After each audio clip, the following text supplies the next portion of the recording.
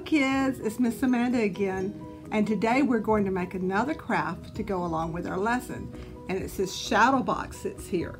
So you can ask your parents if you can have a shoe box, and then you can either color the inside of it with flames or use construction paper like I did.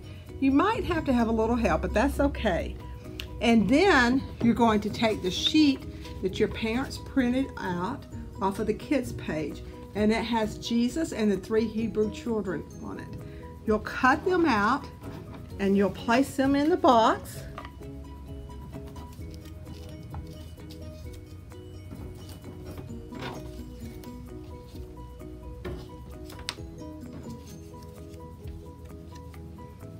And then I added some of this little craft stuffing to make it look a little bit better. You may want to do that.